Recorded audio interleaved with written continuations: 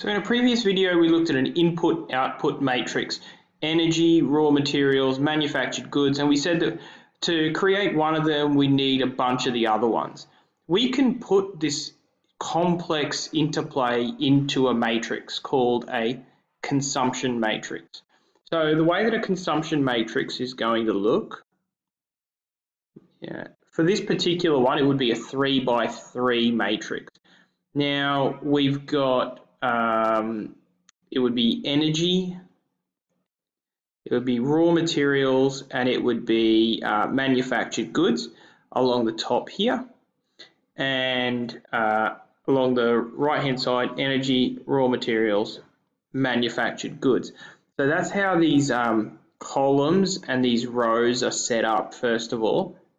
Now if I put the number, actually I'll just fill the whole thing out. So now we have this filled out. Let's interpret this. If let's use this one as an example. So the way to interpret this is to create 1 unit of energy. So that's the thing up here. To create 1 unit of this would take 0.4 units of raw materials. And we can go through all of this in the same way. So if I choose this one, to create 1 unit of manufactured goods, it takes 0.3 units of energy. If I go down the diagonal here, I can say to create to create 1 unit of energy, it takes 0.2 units of energy.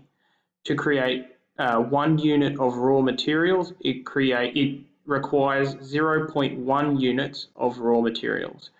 So that's how you read it. All of these are singular units, 1 unit, 1 unit, 1 unit, and to create one of these units, use this amount of that unit. So I'll just put a little arrow in.